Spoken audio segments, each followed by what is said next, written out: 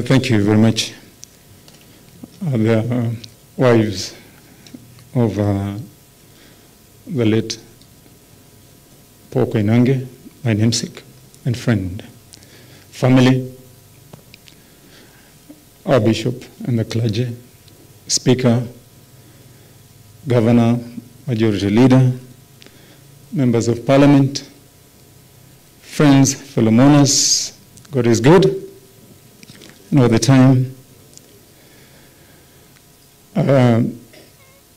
Jeff, I'll honor what you said. Though they say that you do not bury a hero in a hurry, we shall follow your orders. The family, I had been asked by the Speaker of the Senate to read his eulogy. But because what I would say will represent the Senate in that 1 minute, I just suffice it to say that I convey his very sincere condolences. He is upheld in another meeting where he had been delegated by His Excellency the President in Bungoma. And in eulogizing my namesake and my friend, a man that I've shared moments, good and bad, tight and tough, I say that character is destiny. And that is only one of many lessons that you would have learned if you had joined the masterclass of my namesake, the late Paul Koinange. Among his many other lessons, because the life that my namesake lived, he lived with a freedom that I have learned to call the freedom of simplicity. Because in that freedom, Paul seemed to have learned the great lessons of life. Lessons which are taught not only historically, but even in the Bible. That the fights we fight, that the contestations that we engage in, that the clubbing that we do around ourselves is all vanity. And as he lived that life, I must say I benefited a lot from the engagements that we had. And as I sat there, I was asking myself, so how will I remember my namesake, Paul?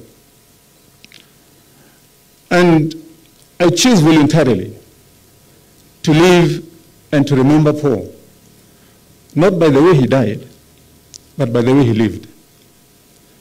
And because we engaged quite a lot in political engagements, ventures together, we ran campaigns on the same party, as friends, as namesakes, as neighbors.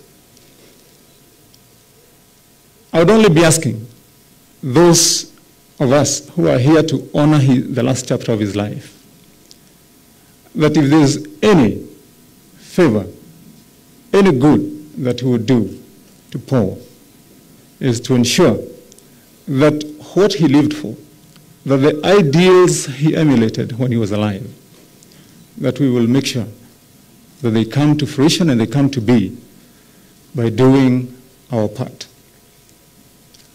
We whispered so many things together. He said many things to me, and many of them, which are most memorable, was, for example, in the year 2017 when we ran our last campaign. And as they say, when things were thick,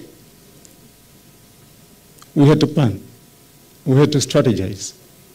But the one amazing thing that I will never forget that I learned from my namesake is that no matter how high or low or shaky the situation is, and I say to you that this is one lesson that I'll take with me.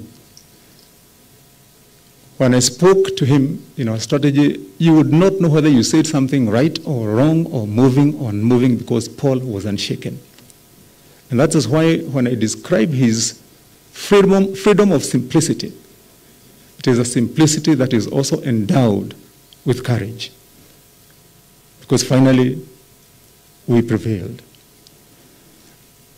Only thing I would want to ask as I sit down to the family, because we've listened to your tributes, we've listened to the many things that you've said, and we are glad, and personally I'm glad because I've heard you say here publicly that you will honor him by being more united than you were before.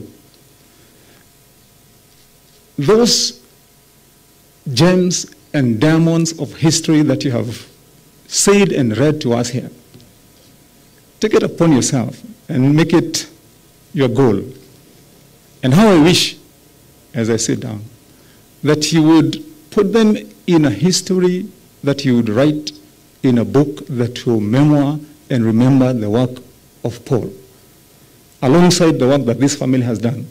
Because there is no one like me, born in Kiambu in Kenya, who does not have an idea, and sometimes even a mystic idea, as to the role that the Koinange family has played in the leadership of this country and in the shaping of the destiny of what we are and who we are today.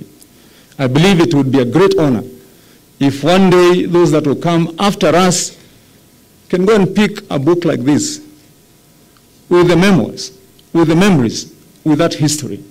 And that way, we will have honored the work that not only the late Paul Koinange, the Member of Parliament, did, but also the role that has been played by this family and the families that have been read here by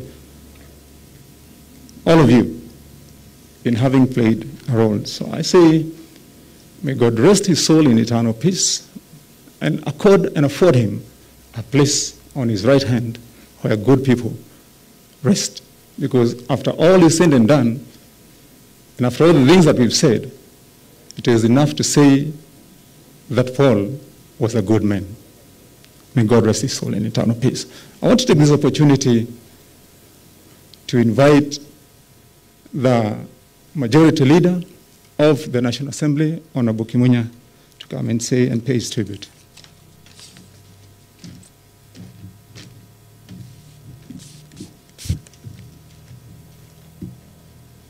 Family, members of clergy, all protocols observed.